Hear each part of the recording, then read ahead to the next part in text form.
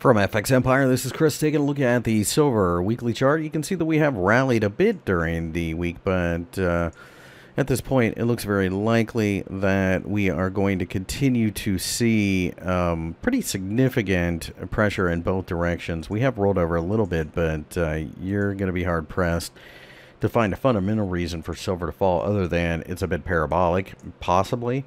That's a very negative candlestick, so we need to clear the $17 level.